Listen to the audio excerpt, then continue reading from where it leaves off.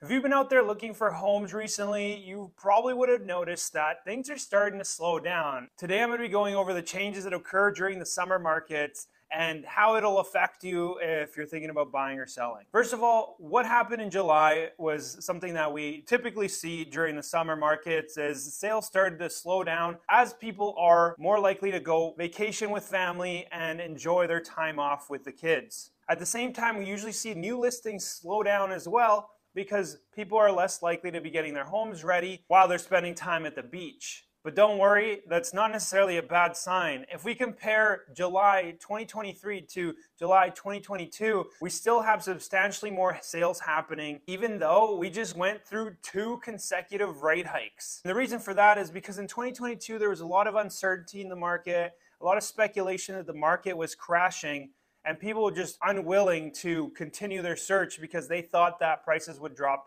substantially. However, in comparison, July 2023, prices actually still continue to rise. So it does show that there's still a lot of strength and positivity in the market. Paired with the extremely low levels of inventory available and the increasing numbers of immigration, I think there's a strong enough support for the market to not go into free fall like it did this time last year. With sales going down, active listings rose, which means there's a lot of homes left over from the previous months, which has now driven down sales to active ratio. And that usually signifies that we're transitioning from a seller's market to a balanced market. This time around, things are different. Moving from such a strong seller's market, we're still technically in a seller's market with the average sales to active ratio well above 20%. In the detached market, when it came to the most popular neighborhoods in Langley, we had Walnut Grove, Brookswood, Alder Grove, and very closely behind Langley City. In terms of condos and townhomes, Murrayville had a 100% sales through ratio, followed closely by Willoughby and Walnut Grove. So you can see there's still a lot of activity considering we're in probably one of the slowest months of the year, aside from December when people just check out completely. Sale prices are still continuing to rise